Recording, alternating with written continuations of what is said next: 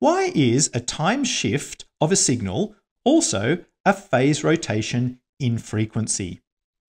Well, this is what the Fourier transform tells us it's going to be. So let's try to understand that a bit more intuitively. Here it says the time domain signal x, when it's shifted in time by tau, the Fourier transform says that you get the same Fourier transform as the original signal, but multiplied by this term here. This is a complex number with a unit magnitude. So therefore, it is only doing a phase rotation. And its rotation is minus 2 pi times tau, which was the time shift, times the frequency. So this is a function of frequency. So let's understand why that's the case. Well, let's look at an example of the basic cos waveform. So here I've plotted a cos waveform at a particular frequency f1. Now let's look at what happens when we time shift that waveform. So here I've drawn the time shifted waveform. You can see it's shifted to the right by tau. And if we're in the equation, we replace t by t minus tau, then we can see we get the cos of 2 pi f1t, same as here, minus this component here, which comes about from the tau. And you can see that for this waveform, it only has one frequency, f1. So this is a constant term. It is a constant phase. So for this cos waveform, at this particular frequency, the time shift gives a phase rotation. So that matches up with what the equation tells us from Fourier transform. So let's try and see if this generalizes, which of course it does. Let's think of other waveforms. Let's look at a waveform of twice the frequency of this one. Here I've drawn this waveform twice the frequency of the one above. Now, when we time shift this waveform by tau, we can see again, of course, it shifts to the right, but now we can see there is a bigger effect in terms of the wavelength. So here now it has gone a quarter wavelength shift to the right. So that means a phase shift of a quarter of 2 pi. Whereas up here, the phase shift was a smaller percentage of the wavelength. And so the phase shift here was only 1/8, whereas here it's a quarter, the way I've drawn it. So the higher the frequency, the more the phase shift. Again, this matches up with this equation. So let's try and get intuition on more general signals, not just cos waves. So let's do this by starting off looking at the rect function. So here's the rect function, square like this. And in the Fourier transform, it tells us that the magnitude is a sinc function, this sinc function here.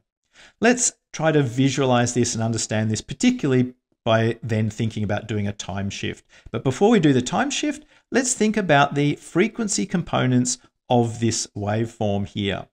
Let me draw them. I'm going to draw them not for this rect function, but for a square wave. So imagine the rect function continues and is periodic. And if you want a video on understanding and visualizing the frequency components of this, you can check out the description below. There's another video on the channel. So if this is a repeating clock waveform, then these would be the frequency components, the sinusoidal frequency components, because Fourier tells us any signal can be made up of frequency components of different sinusoids with different amplitudes and phases. These are the ones which can go together to make a square clock wave. So let's just analyze this in a bit of detail. This one here is the cos wave that matches with the period of this square. This one is, and where is it over here on the frequency plot? That is this frequency here. So there's a positive amount of that frequency. Okay, and what about this one here? Well, this one is, you can see this here, is at 2.5 times that frequency. And this is a negative cos wave, or it's a cos wave with a 180-degree phase shift. So that is at this frequency here, and it's got a 180-degree phase shift. Then the next component of the clock waveform is this one here, and you can see this one here is 2.5 times the frequency. So on our plot over here, that is here. And we can see this is again 0 phase cos because it's got a maximum at 0 time. So this is going, so these three go 0 phase, 180 degree phase, 0 phase again. And for the rect function, it has more than just these components. As we can see here, it's got a continuum of components, but we can see that the phase has this form here. So matching with what we're saying. So the frequency component that is for matching with the period of here, there's a 0 phase. This is the phase plot here. At the 1.5 times, there is a negative 180 degree phase. At the 2.5 times, this one here, again, it's a cos wave with a peak at 0. So it's a 0 phase again. And this is the phase plot for this square rect function. Looks like this.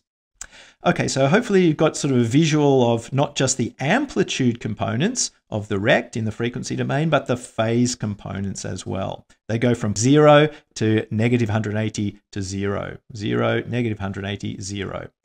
Okay, so what is the effect of a time shift? And let's see what happens in the phase. So here now, we've got a time-shifted rect function, time-shifted by Tor, and of course, all of the frequency component waveforms all just shift exactly the same. We're shifting this waveform, they're all its components shift, and that's what I'm showing here. Now let's think back to what we saw over here, and we notice that the higher frequency waveforms have a bigger phase shift for the same time offset. So here we go. All of these components have been shifted by the same time.